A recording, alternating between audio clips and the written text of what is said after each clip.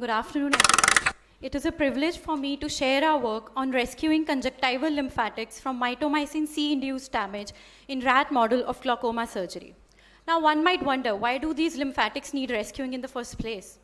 During glaucoma surgeries, the conjunctival draining vessels are damaged, either due to cutting off the vessels or usage of intraoperative cautery, and the most important being application of Mitomycin C during the trabeculectomy surgery, which not only damages the pre-existing draining channels, but also prevents their reformation in the post-operative period. A study published in 2021 used ocular surface lymphangiography in live humans and has demonstrated the role of lymphatics in fluid removal from the subconjunctival area. Another study published in 2016 evaluated the density of blood and lymphatic channels in eyes with leaking blebs post-MMC trab and compared it with the normal human conjunctiva.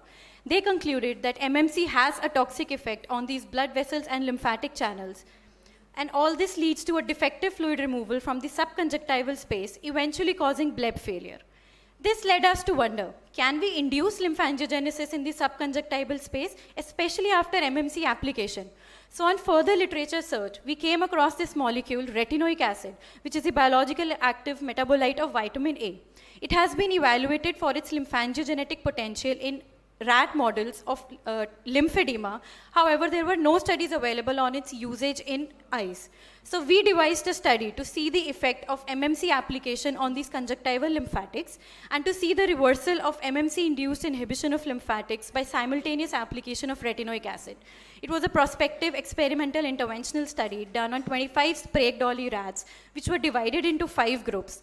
The right eye in all the groups was the intervention eye and the left eye was control. We used a 30-gauge needle to inflict injury in the subconjunctival space and formed a superior subconjunctival bleb, which was according to each group specification. In group A, we used balanced salt solution. In group B, we used MMC. In group C, we used the 100 nanomole concentration of retinoic acid. In group D, we combined MMC with retinoic acid. And group P was the dimethyl sulfoxide group. This DMSO is a diluent for reconstituting retinoic acid, and we wanted to rule out any confounding effect of DMSO on lymphatics. Hence, this separate group was devised.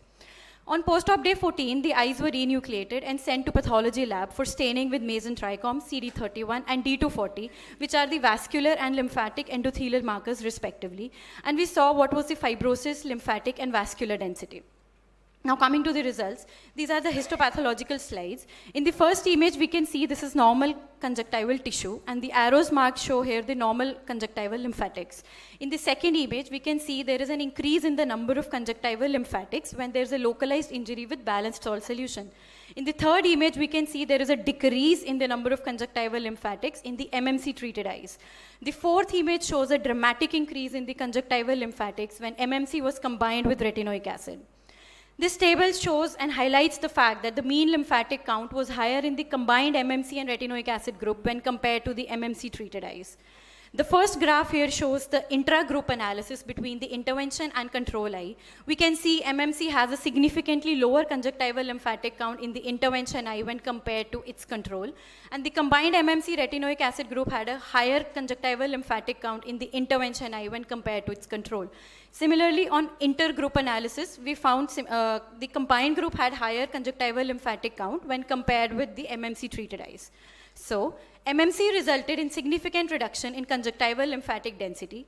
100 nanomole concentration of retinoic acid significantly increased the conjunctival lymphatic density, not only when used alone, but also in the MMC-treated eyes. So we conclude that synthetic retinoic acid prevents MMC-induced reduction of lymphatic vessel density in rat eyes, and it has a potential application in preventing or reversing the MMC-induced complications of glaucoma surgery, and thus improve our surgical outcomes. I would like to thank my mentor, Professor Pandav sir, for guiding me throughout this study, and AIOS for this opportunity. Thank you so much. Thank you. See, we have been using MMC since the last 2 or 3 decades now. Yes, for glaucoma surgery. Yes, sir. And even assuming that what you're saying is right, that it has a bad effect on the lymphatics. Yes, sir. There has been the success rate of a trabeculectomy with MMC has been pretty high. Yes, sir.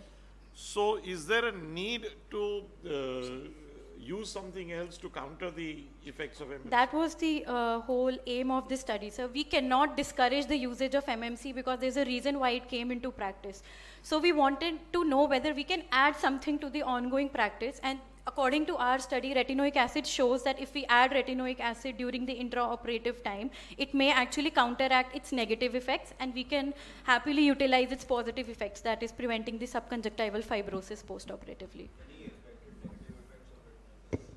So for now, this is an experimental study, and retinoic acid is yet to be used in humans.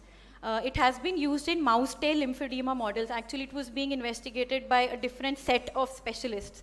We came across this study and we thought we can maybe connect the dots together and promote a future possibility of research in this area.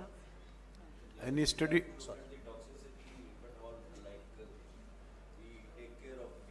Exactly.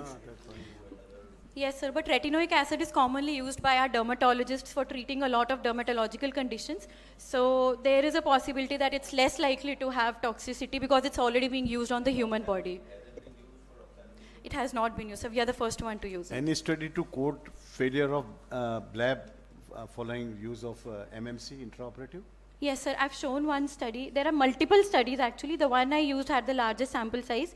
They took normal conjunctival from normal humans, and they took their leaking bleb patients, which were post-RAB MMC. And they had said that the conjunctival count was... Congratulations. It's really an innovative study because the role of MMC also for the ocular surface has come down because of this problem that you have mentioned. Yes, so you're trying to work on it. It's really nice. Thank you so much, ma'am. Thank you, sir.